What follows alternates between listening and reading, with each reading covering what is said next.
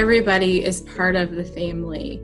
My patients personally know my pharmacist's name. They know who the reimbursement team is.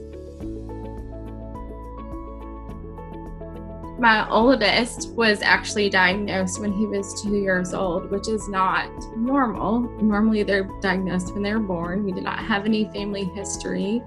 We've had our ups and downs. When they have bleeds or different illnesses, it takes a little bit longer for them to heal versus a normal person. They are very active.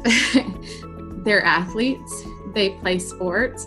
My oldest is he's on the high school baseball team. I think it just gives me the passion to do what I do and to understand what the patients are going through.